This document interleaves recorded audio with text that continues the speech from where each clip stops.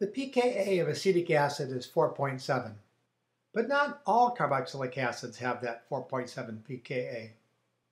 The actual acid strength is dependent on what that R group is. Think about this with me for a minute.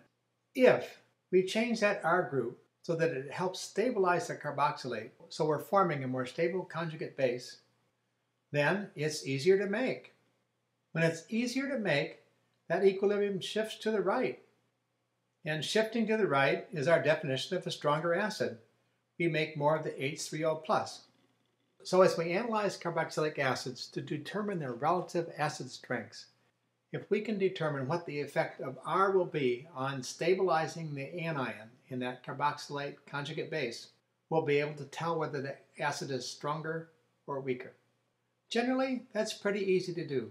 Take a look.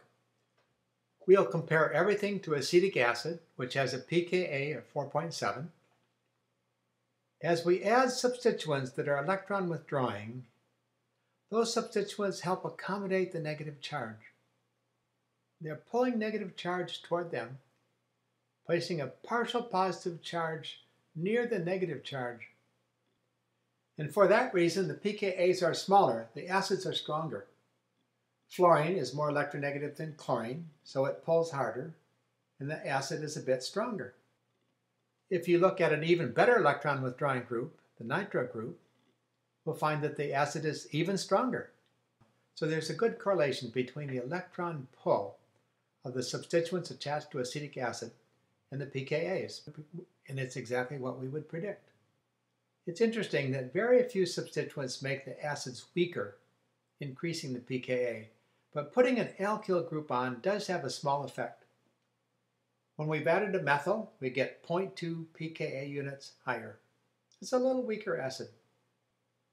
Carbonyl groups have an effect. When we put an acyl group on, we see that this pKa puts it more acidic than acetic acid, but not quite as acidic as chloroacetic acid. And when we add a carboxyl group, which has the carbonyl and the hydroxyl, it has a bigger effect. And now we have a carboxylic acid that's more acidic than chloroacetic acid. So an electron donating group, methyl, makes the acid a little weaker. Most substituents are electron withdrawing, and the more electron withdrawing they are, the stronger the acid is. If you add multiple substituents, the effect increases, as you might predict. Take a look. Again, showing the pKa values. 1 chlorine, chloroacetic acid, has a pKa of 2.9. When we add 2, it goes to 1.3. And when we have 3 chlorine groups, it goes to 0.9. This is a strong acid.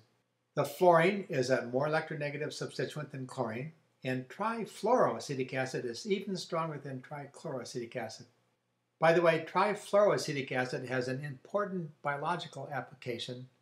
It's a strong organic acid that's used in the synthesis of peptides.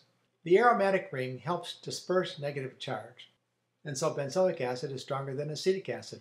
When we attach an electronegative substituent to the ring, it makes the acid even stronger, as you would expect. The electron withdrawing effect of fluorine in the ortho position is stronger than fluorine in the meta position. And when you put fluorine in the para position, it has an even smaller effect. Parafluorobenzoic acid is only slightly stronger than benzoic acid itself. And as you would predict, if the substituent on the ring is even more electron withdrawing than fluorine, the acid will be stronger. Orthonitrobenzoic acid is significantly stronger than orthofluorobenzoic acid. So after we looked at a lot of these data, we can return to our original thinking. Electron withdrawing substituents that make this carboxylate anion, the conjugate base of the acid, more stable, make it more easier to form.